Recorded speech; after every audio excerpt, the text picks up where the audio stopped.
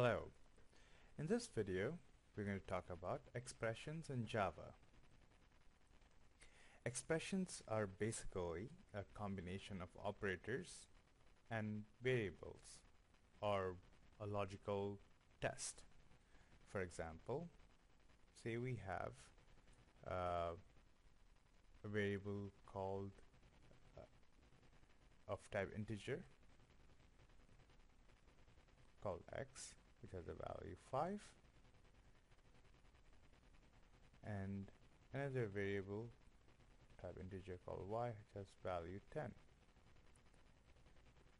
Y plus 10 would be an expression, so would be x plus y. Well, these are simple expressions, so which are not very complicated. But what if we have something, say, double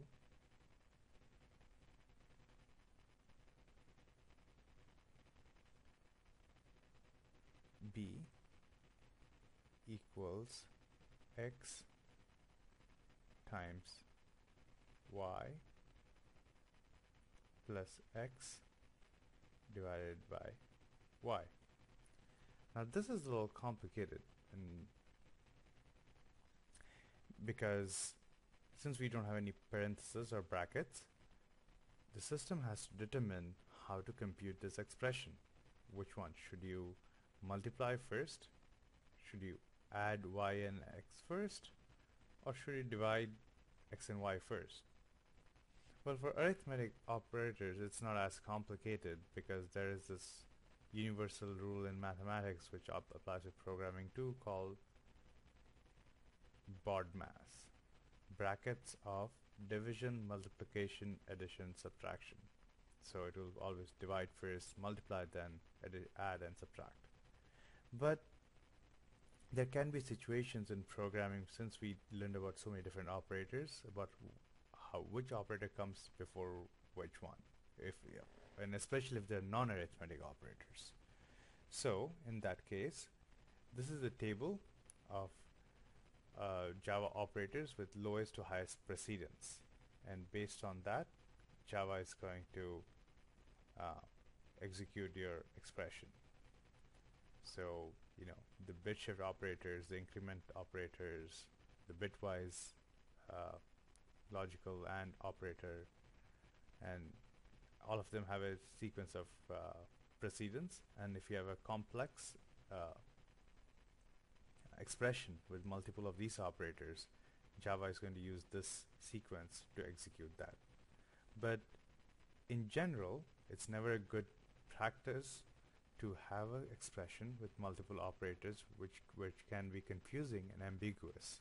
What you'd want to do is express programmer's intention clearly. The way you would do that is that, say, I wanted x multiplied by y to happen first. I would put brackets around it. Then I would do add that. I wanted to add the resulting value with x, so I would put brackets around it again. And then I wanted to divide the whole thing by y. In this case, it's very clear which specific subset of this expression needs to execute first, which one executes next, and which one executes after that. And that rule will be followed, and we don't have to rely on Java's default sequence of operator precedence.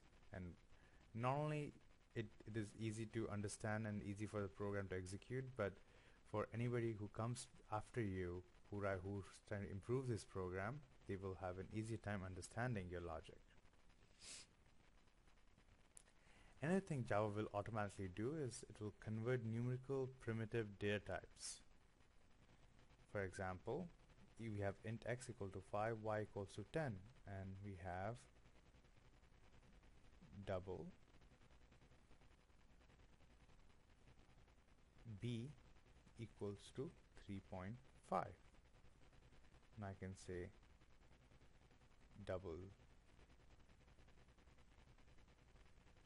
c equals to b plus x.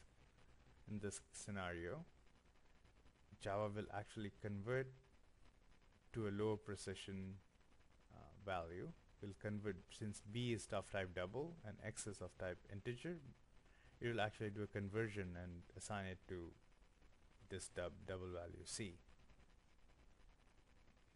While it can do the conversion automatically, but you don't know which one, how is it converting. Although there are some rules of how Java does conversion, and we'll talk about it, but it's still not clear, and therefore we wouldn't recommend that you do that. If you want to do some conversions, we would explicitly convert it, or we would do something called casting.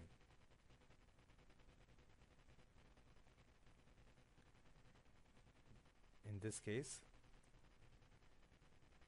say we want c's of type double, so we would do cast the whole value to double,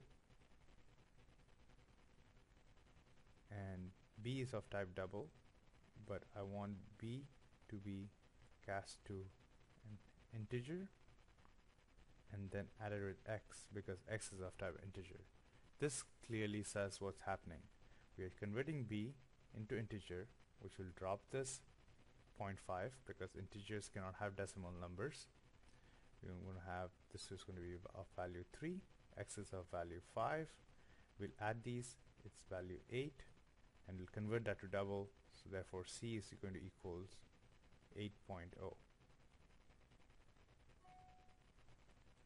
And this is very clear, and that's the way we would recommend that we explicitly cast values. And another thing is thing about expression is that the type of expression is a lot of times the meaning of operators in an expression is determined by the operands. So if we have a division operator, if we have integer value here and integer value here, then it's integer division. What if you have double by double? You have double b and c here, right? So let's say you have c, you have divided by b. Since the data type of these two variable is double, therefore it's going to be high precision or floating point division. If it was integer, it would be regular integer division. So in expressions, the operators, how the operator is actually going to function is determined by the operands, the parameters which we pass to the operator. And that's it for the class on